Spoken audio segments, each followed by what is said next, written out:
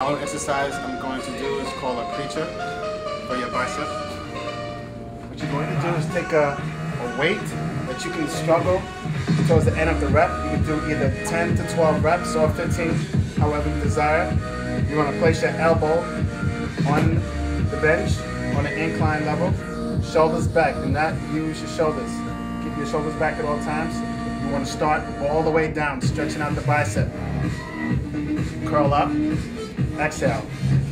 Bring it down. Curl up. Now notice my leg. One leg is out. You want to keep that in a nice position so you can balance yourself. And just curl up and breathe. We'll do 12 of these.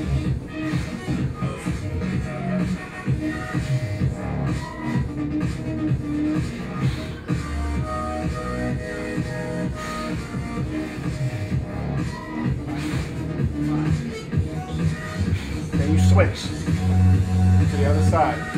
Extend the foot forward. Get a nice base of support.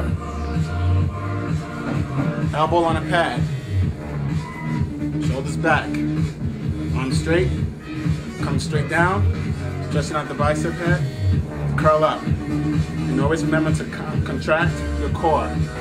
This is still an ab workout as well. The more you contract and breathe, the more power you get to pull up the bicep.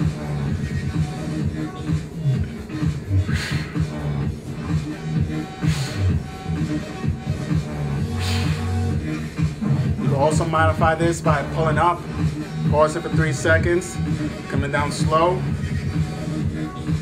1, 2, 3, and up. 1, 2, 3. That's your preacher curl.